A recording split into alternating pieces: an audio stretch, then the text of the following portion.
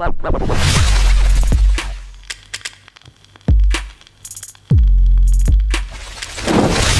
guys, and welcome to another video. Today, we're going to be giving you our honest opinions on Manuel Akanji, a player that splits opinion. Some people love him. Some people think he was a bargain. Some people think he should continue to start games even next season. And other people think he's an average player. He should be benched. He should be sold. There's all sorts of rumours going online. Now, I know, to be fair, you go online, you find rumours for anything. But I think it's quite a good topic, especially given his price tag and how many games he's played this season. Now, before we get into the conversation, make sure you drop a like on the video and make sure you subscribe to the channel as well if you're new. Now, if we cast our minds back, right, of course, we remember that Akanji was signed, quite a shock signing, 15 million quid from Borussia Dortmund.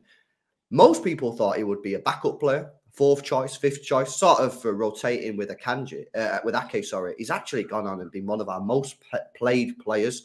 Played 32 games this season and playing 2,525 minutes, which if you compare that to Laporte, is 1,000 minutes more than Aymeric Laporte. He's been a mainstay at the back, even when Laporte's been fit. Laporte's been on the bench and Akanji's played.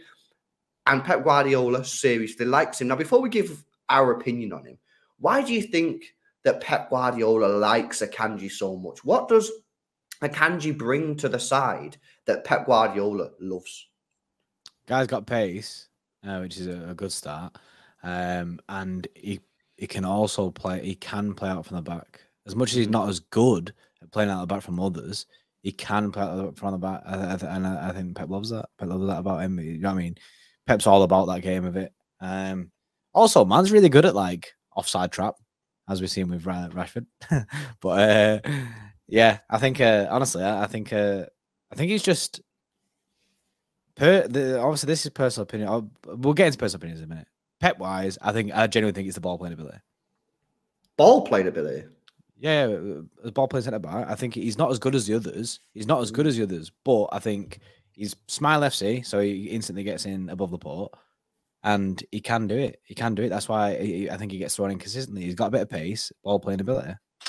He can play them balls into the midfield and that. He can. He doesn't do it all the time. He can do that. Interesting. Hugh? I think the things that Pep likes the most about Akanji are his, first of all, reliability. He's rarely ever injured. He's available whenever you need, and he's versatile. You know, we've seen him play either side of the centre back position, and we've seen him play at right full back as well. So, to answer that question, yeah, I think for me that's what stands out.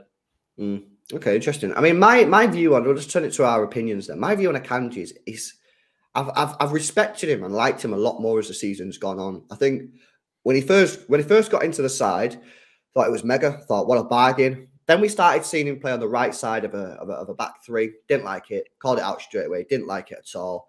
He then went through a bit of a rough period, and I felt sorry for him at the time. I remember doing the watch-alongs and thinking, I feel a bit sorry for him because he was playing well until he started being moved around.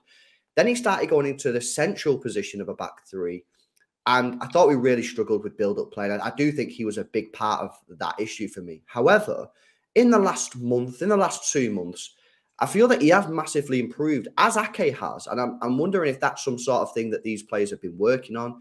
He has been playing balls into the midfield a lot more. He has been getting a bit better on the build-up play. Defensively, still pretty solid, in my opinion. And I've liked him a lot more. And as the season's gone on, I've thought this guy's improving as the season's gone on. And I think he's becoming a real top player. I think, again, you look back at the fee that we paid, £15 million. I think regardless of whether you think he's average or poor, I still think 15 million in this day and age is a bargain. Will he compete for a starting spot next season? For me, no, but under Pep Guardiola, maybe. But I like him. I think he's a player that I'd definitely keep around the squad. Top player. He has that pace, as you mentioned, bro. You know what I mean? He's got that pace ability, and he is getting better on the ball. So, for me, I'm not one of these people that don't like him. I do like him. I think he's a good player. I'm more realistic, in my view, than I feel some people are a bit unrealistic. I do think he's a rotational player. I don't think he's a player that should be starting week in, week out. But we are where we are. And right now, he's playing well. And I'm happy if Pep Guardiola wants to send him for the rest of the season, I'll go with that. I mean, obviously, personally, it should be Laporte starting. It should be Laporte over Akanji if you're basing it on ability, because Laporte is better than Akanji. But there's something ain't going right with Laporte. And I think had Akanji not improved on the ball as much as what he has, I think he might have been forced into playing Laporte a bit more because he'd have been missing something that done too much. He might not have. He might have just full sent the way that we're going in it. But I think because he improved in the ball, I think that kept him in the side. And like you said, his reliability has been mint. So like week in, week out, and then the versatility as well. What you said, like you can move him about in that back line, so you can kind of just put him in wherever is needed, based on who's fit at that time. I think I like him. I genuinely like Akanji. I think he has a bit of a wobble sometimes. Sometimes I think side to side FC a little bit.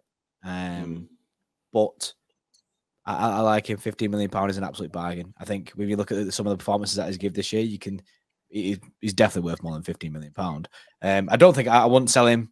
I think I like our back line as it is now. I'd only be replacing Laporte if he goes. And then we're looking at players like Gvardiol, who then instantly become a starter above Akanji anyway. I think you've got to look at it on the face value. He's our 5th choice centre back who's somehow managing to start week in, week out because he's clearly doing things right. He's clearly doing things right for Pep. For 15 million, it's one of the biggest bargains you're going to get at this day and age. For 15 million to get a player, a centre half as well, who'll come in and do as good a job as he has for this Manchester City team. It's absolutely unbelievable and unfairly on him. So many people be like, oh, but he doesn't do the same job that Stones would or that Diaz would. And I say, I know. But he was not brought in to be Ruben Diaz. He was not brought in to be John Stones. He was simply brought in because they're not reliable fitness-wise. And that's the fact of the matter. We love Laporte, we love Stones, we love Diaz. But over the last 3, 4, 5 years, all of them have had ongoing injury issues, and you can't rely on them. So Akanji has come in and solidified what was frequently broken, essentially, in our centre-half partnerships. And that's why we haven't had that consistency that people are crying out for. And unfortunately for Akanji, a lot of people attach him to the part of the season where we did look inconsistent performance-wise. We weren't playing our best. We weren't fluid. We weren't finding Haaland. And City were finding their feet, if you like. It's not the City that you see in the last 10 games. But that's not solely an Akanji problem, unfortunately. I think defensively, he never really had any proper disasters where you'd say, oh, that's poor. That's really poor. He could definitely have done some things better, but it was a whole team problem at that point. It wasn't just Manuel Akanji. So to go back to the very original point, for 15 million, to get a player who came in knowing his place, which was 5th choice, and he fought his way to essentially 1st/2nd choice and held it down as well, and kept us in that title race, kept us within 2nd place. While Diaz wasn't around, while Stones wasn't around at times, while Laporte hasn't been around at times, you have to give the man his flowers. The only concern in there that I'd throw in there about Akanji is aerial ability isn't the best. That's the only real concern. Say we have a corner in that, I'm always like, oh, if Akanji's there, I'm a bit like wary on that. There was a goal actually on a corner. I remember we conceded, and he was just like nowhere to be seen on it. He was just like, it was pretty embarrassing, and I agree. That's the only real defensive thing. It's quite a big thing, to be fair, that he really lacks. Yeah, that's where I look at it and go, "Ooh, a bit of a rip." That. But luckily, though, if we're playing this 3 at the back, you have Rodri in midfield who's tall, you have Diaz who's mint, you have Stones who's tall. Yeah, so there's plenty of other players in there to cover for what Akanji doesn't make in that. My thing with Akanji for a while was sometimes one of my little flaws in him was, and I don't really pick up on this when I was at the games for whatever reason, because you analyze the whole pitch when you're at the games, and I'd look at him and I go, his positioning could be slightly better for some one-on-ones or when we're in certain defensive shapes. Maybe he isn't where he probably should be. But then fast forwarded to now, I referenced those last 10 games where everybody looks a lot better than they did at the start of the season. Ruben Diaz has excelled Manuel Akanji by a solid 10-15% on top of what he already was, in my opinion, back in September, October. And we know this with Ruben Diaz. He has that effect on whoever he's playing with beside him in that centre-half partnership, because Diaz sees these things. That's because Diaz is world class. In my opinion, Akanji is a top class centre half, but there's a big difference between top class and world class. So our world class centre half in Ruben Diaz, he's able to guide Akanji. He's able to be like, right, you need to be there, you need to do this, yada yada yada, work together. And it just works. That's why Laporte only has had that 1,800 minutes of football you're talking about. That's why John Stones hasn't been rushed back in, because the partnership of Akanji and Diaz, there's no point in fixing what's not broken right now. They're doing exactly what they need to do. We've conceded 6 goals in 10 games. And both of those have played pretty well all those games. Yeah. No, it's mad. It's mad. To finish this off, just to sort of identify how good a piece of business this was for Manchester City. If we was to sell Akanji tomorrow, try and forget about contract length and all that kind of stuff. What fee would you put on Akanji's head to be sold if you was to sell him tomorrow? This could get some serious stick. This could get some serious stick as people are like, oh, Akanji's not that good. You know, he's not as good as Ruben Diaz. I'm going to say genuine in today's market, from what I've seen of Akanji, and if you put him beside a world-class centre-half, like I said, in Ruben Diaz, easily 40, 45, 50 million. Considering you paid 40 million for Ake when he first came through the door, I think Akanji is the very least at that level. Okay. Right. In my head, was 35, 40 mil. Okay. I'm going to go 40 mil. That's the figure I had in my head, 40 million. Yeah. Let us know your thoughts. We're all in the same place, isn't it? Yeah. Let us know what you think. We're too high, too low. Let us know what value you'd put on Akanji's head and your thoughts on Akanji. Where do you see his future at Manchester City? Do you think that Pep Guardiola could feasibly continue to play Akanji next season, or do you think he'll be demoted to more of a squad rotational player? Let us know your thoughts in the comment section below. Hopefully you've enjoyed the video. If you have, drop a like on it. Make sure you subscribe to the channel, and we'll see you in the next one. See you later.